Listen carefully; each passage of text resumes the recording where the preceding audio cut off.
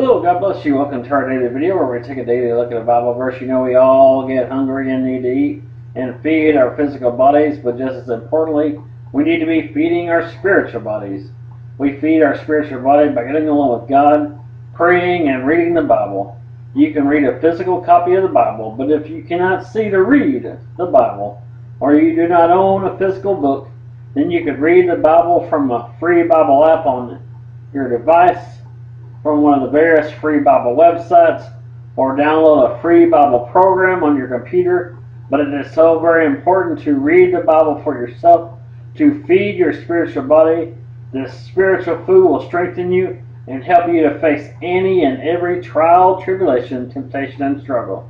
In these daily videos, we give you a verse of the day, or an appetizer as I like to call it, along with some discussion which I pray will lead you to want to dust off your Bible and read the Bible for yourself. Read the verses before and after, just finish the chapter, and feast on this living word. Like I always say, read the Bible for yourself. Don't take my word or anybody else's. Read the Bible for yourself so you will not be deceived. I am just a person like you are. I am in no way special. I do not have all the answers. No one does. I don't care who they say they are. Pastor, a teacher, evangelist, prophet, seer, it does not matter. They do not have the answers that you're looking for. Only God does, and you will only receive your answers through prayer and by reading the Bible. And with all the misinformation and deception in this end-time world, this Bible is the only truth that we have. So don't let someone else tell you what the truth is. Read the Bible for yourself. Do not rely on someone through TV, radio, internet, or physical church to tell you what is in the Bible. No one can even scratch the surface of what is in the Bible. Hollywood cannot even match the stories in this book. So read and discover the stories for yourself. Once again, we'll be in the book of Psalms, chapter 130, verses 1 and 2. And if you're going through anything that you feel overwhelmed by, this video is for you. Psalm 130, verses 1 and 2, a song of degrees. Out of the depths I have cried unto thee, O Lord. Lord, hear my voice, and let thine ear be attentive to the voice of my supplication. He is saying, I'm in great trouble. I am in a deep place. This deep place he could not get out of. All the trouble around him. Out of the depths is an expression of severe distress, overwhelming distress, picturing a watery chaos of life and floundering distress. The best place to reach the Lord is out of the depths of distress. When we are at the very bottom, then we cry out to the Lord, and he hears us and answers our plea. There is one good thing about the bottom. There is no way to go but up. That's why we say when you hit rock bottom, that's when you cry out to the Lord. There's nowhere to go but up from here. And when we reach the end of ourselves, we reach up to God. And that's where we come to the saving knowledge that we need a Savior. We're at the end of ourselves. There's nowhere to go but up, and we reach up to God. This is the cry that the Lord hears because it is sincere. Sometimes as people think that he doesn't hear them, but God always hears us. When he says, let thine ears be attentive to the voice of my supplication, he is asking for grace and mercy. He is not pleading because he is righteous and deserves it. He's not saying, Lord, I'm a good person. I always tithe, I always pray to you, I always read your word. I'm worthy of this prayer. He's not saying that. He's saying, Lord, I'm not worthy, but I need your help. I have hit rock bottom. I can't get myself out of this. It's like the sinking sand we always talk about. He's in quicksand. He's trying to get himself out. He's sinking deeper and deeper. And he says, Lord, I'm trying my hardest to do this by myself. But the more I try to pull myself out, the further and deeper I go. I'm about to be completely under this sand. Help me. So he's not saying, help me because I'm a believer and I deserve this. No, he said, help me. I need your help. I trust in you because I can't do this on my own. God desires sincere prayers like this where we're crying out to Him. We're not trusting in our righteousness and how good we are. We're trusting in Him completely. And He's always attentive to our cry. The Bible says that He knows our needs before we ask it.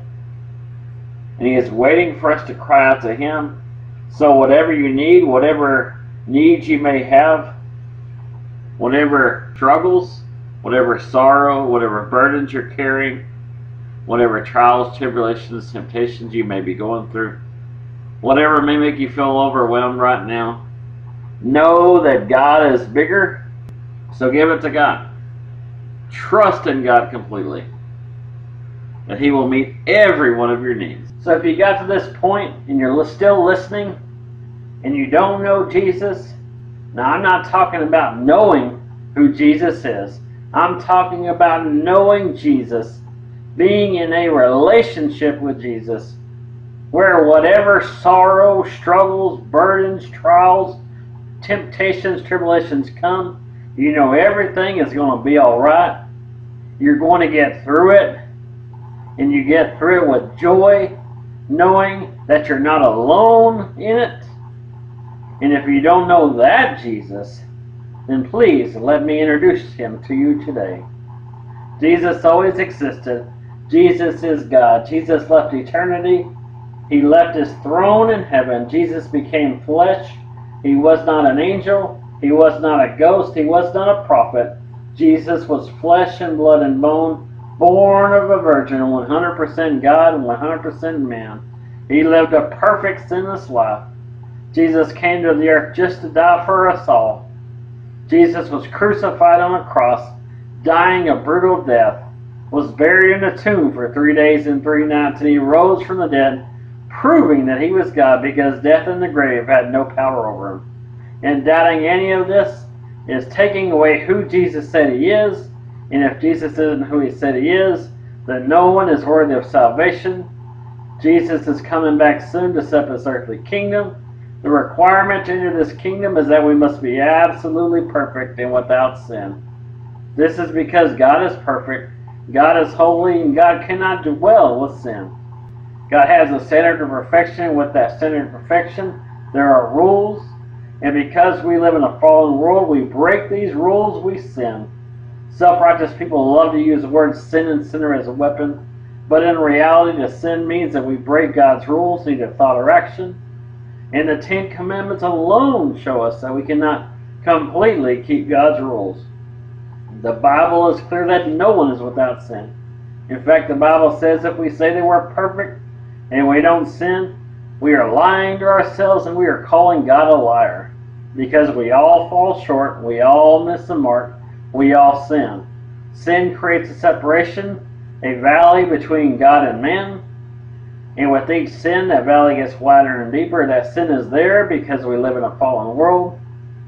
And because of this separation, there is a punishment for sin that has to be paid. The wages of punishment for sin is death.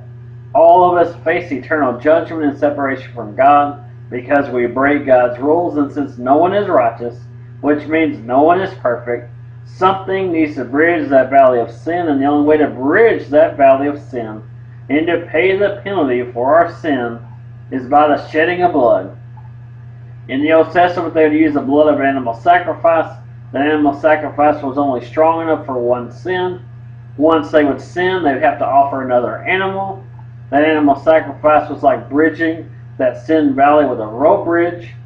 Once they would sin again, they would have to offer another animal because that valley would get wider and deeper and that bridge would snap.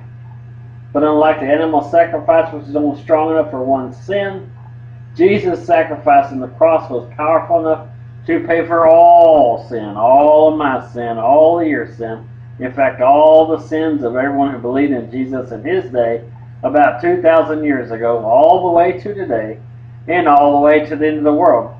Jesus wants to save us from the penalty of our sins and give us eternal life.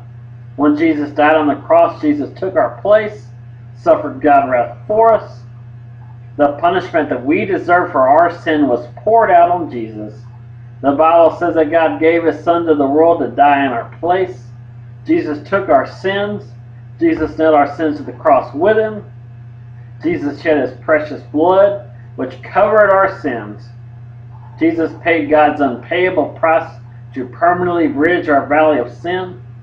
When Jesus died on the cross, just like the song says, Jesus paid a debt He did not owe, but we owed a debt to God for our sin that we couldn't even begin to pay. And Jesus knew because of our sin debt that we're guilty, and we're the ones that deserve to die. And though Jesus was innocent of death, Jesus loves us enough that He died for us. And not only did Jesus die for us, but Jesus lives for us. Jesus is in heaven right now interceding for us as our mediator, testifying to God that we are His and that our sins are forgiven. This is why Jesus truly is the only way to the Father. He is the only one worthy to pay the price for our sin. Jesus paid our sin debt in full. Our debt had been paid. We're free to go. When Jesus died, He redeemed us from the bondage of sin, purchased us with His shed blood on the cross. Redeemed means that Jesus purchased us, bought us back to Him. This is why you cannot earn salvation by your own works. Whatever makes you think you're good enough, whatever makes you think you're worthy of heaven, you may be saying you're not perfect, but you never stole anything, you never killed anybody, never done drugs, whatever it may be.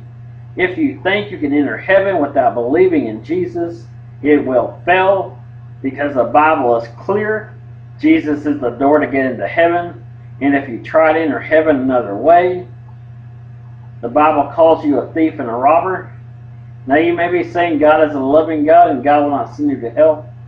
You're right, God is a loving God, but the price to bridge that valley of sin is so high, your works will never pay for the first brick. In fact, you can't even live long enough for your works to pay for the first brick.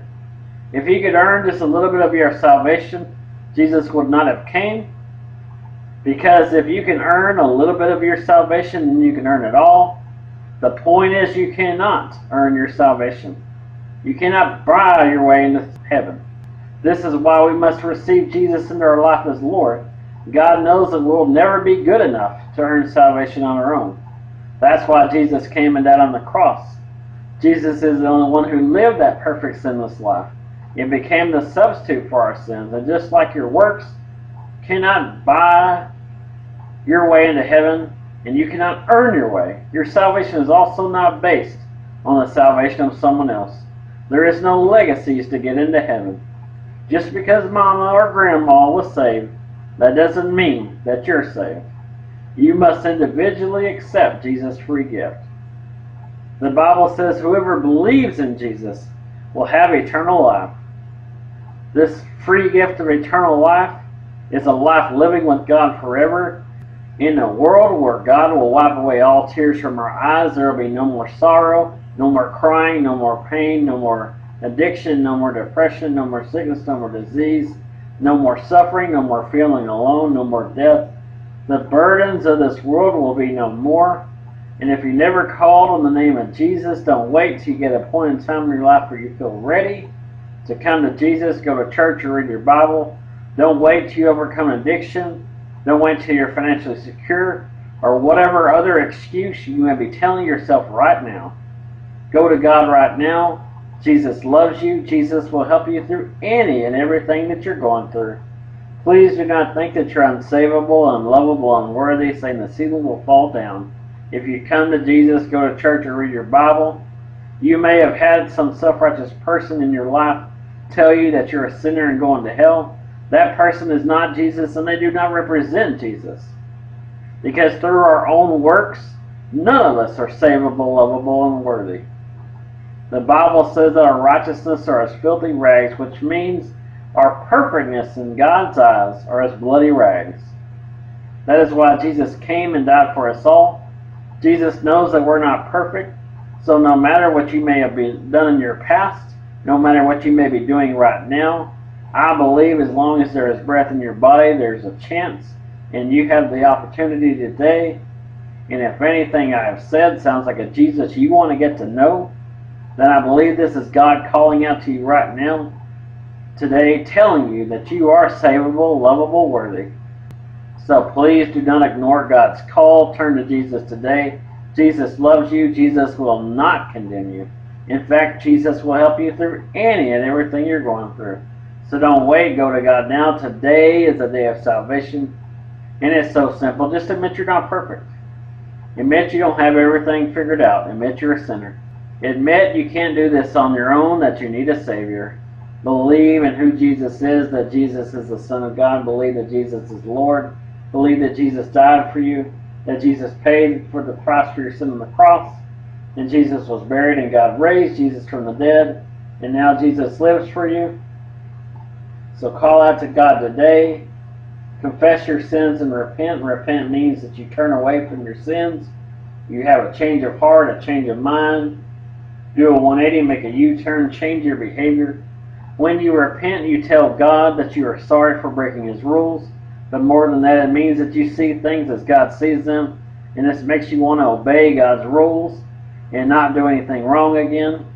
And you do not need someone telling you your faults, kicking you while you're down. You need someone who's going to pick you up. Just know that you're so loved, you're so special to God. When God formed you with His hands and placed you inside your mother's womb, God created you into the beautiful, unique person that you are. And God has a plan for your life. And like any good parent, God, who is our Heavenly Father, only wants the best for you. So seek Him today. Jesus is coming back soon. We can see all the signs that Jesus talked about. War, sicknesses, natural disaster. It's all happening worldwide. And if you doubt that we are in the end times, we have a questionnaire in the description box called, "Do you think we're in the end times?" Take the quiz.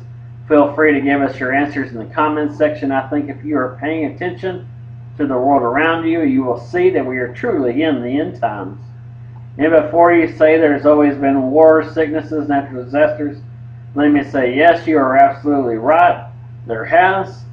But now, as predicted in the Bible, it's all happening worldwide, and like birth pains, these end-time events are happening more frequently and more intensely. So do not wait. Do not put Jesus off. Go to God now. Give your life to Jesus today while you still have the opportunity. We covered in the gospel that Jesus already paid the price. It's a free ticket waiting for you to enter into heaven, and you have the opportunity today to turn to Jesus before it's too late. This is your wake-up call. Jesus is coming back soon. Bible prophecy is jumping off the page. We do not have time to wait. The Bible is clear that we are not guaranteed tomorrow. There is no guarantee that we'll see the sunrise tomorrow. So tomorrow may be one day too late. So please turn to Jesus today. Well, I pray you got something out of the message today. If you did, give God glory. Remember that I love you and Jesus loves you. Hope you have a great day. We'll see you tomorrow, God willing, or hopefully we'll see you in the clouds.